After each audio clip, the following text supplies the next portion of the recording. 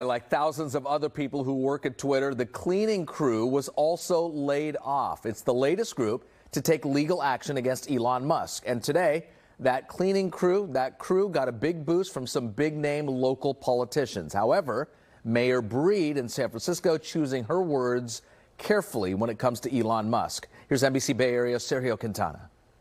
On the steps of San Francisco City Hall, some of the Twitter cleaning crew workers that have now been locked out of the building for weeks announced two legal actions.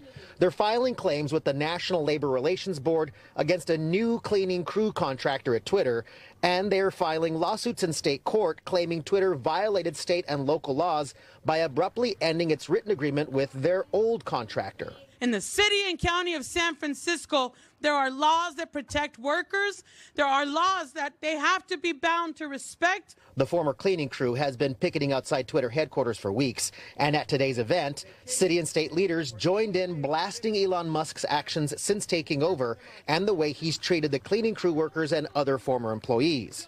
Elon Musk is letting Nazis back onto the platform. Did Elon Musk go to kindergarten?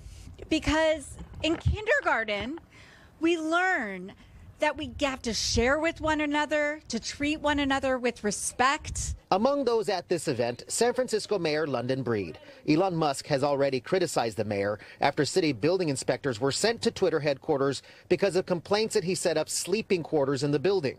Mayor London Breed and other city leaders have tough talk for the way that Twitter is treating its former employees.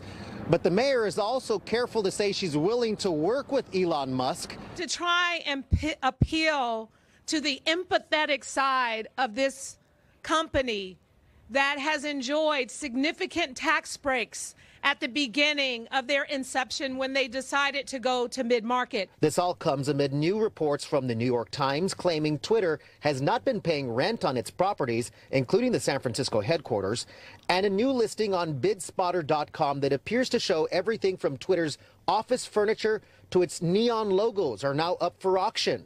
City leaders say they want Twitter to be a better employer, but they don't want the company to leave. I mean, listen, any company that leaves San Francisco, we're not happy here in San Francisco. We want to ensure that we're retaining, because those are real jobs. In San Francisco, Sergio Quintana, NBC Bay Area News.